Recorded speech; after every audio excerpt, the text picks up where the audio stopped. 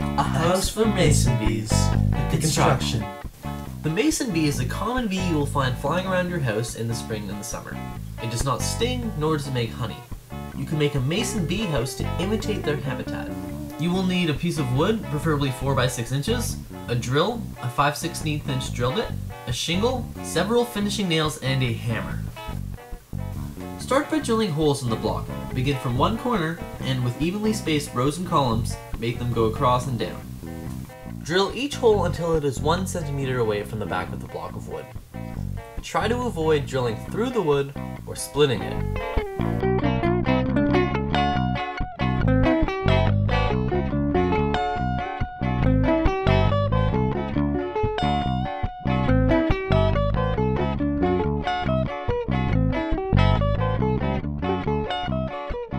Use the finishing nails to attach the shingle to your larger block of wood.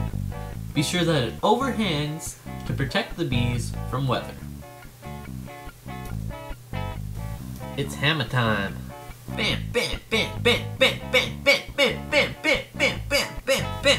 When putting up your bee house, be sure that it faces east, as they are stimulated by the rising sun.